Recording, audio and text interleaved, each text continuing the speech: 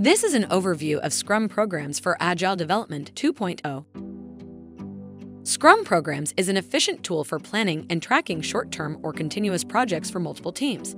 The planning board helps you see teams' workloads and dependencies and lets you plan work for multiple teams across sprints. To begin using Scrum Programs, admins must first activate the Scrum Programs plugin from the application manager. After the plugin is activated, you can begin planning your Scrum programs.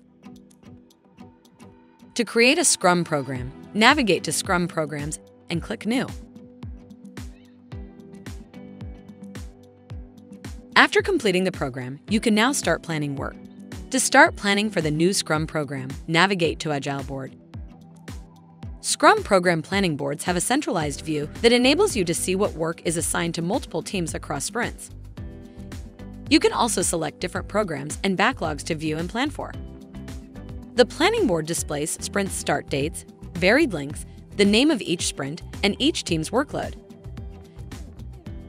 To modify program details of the planning board, click the Edit icon. You could determine a sprint's workload capacity by the color of the workload bar. If the bar is red, you should review the workload. To adjust the workload, move a story to a sprint with available bandwidth.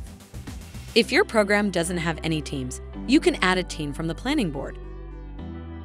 From the planning board, you can also view your epic backlog. To select a backlog, click the drop-down.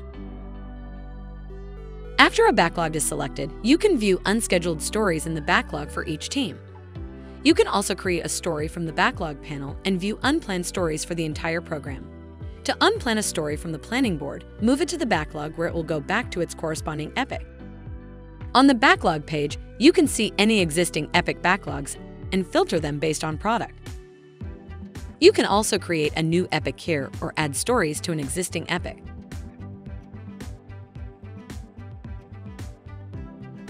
The backlog page also has a drop-down menu where you can select other epic backlogs.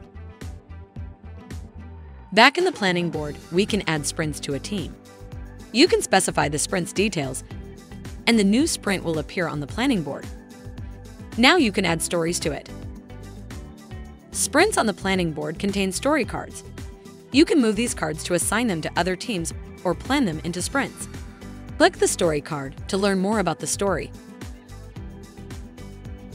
You can also assign dependencies to the story right here on the planning board. Story cards also contain indicators with information about the story and its place in the sprint. Let's look at some indicators. An open circle on the left means the story is not complete, while a check mark signifies a complete story. A colored circle on the right shows which epic the story belongs to. A red X on the left side means the story is currently blocked. The icon next to the short description indicates the type of record. The number on the right displays the number of story points. Story cards with a colored band on the left are associated with a prerequisite story. A colored band on the right means the story has an associated dependent story. You can use the planning board to set, view, and adjust dependencies between stories across multiple teams. To view the dependencies between stories, click the configuration icon and select the Dependencies checkbox. Dependencies that are in the wrong order will appear red. To correct the dependency, adjust the scheduling of the stories.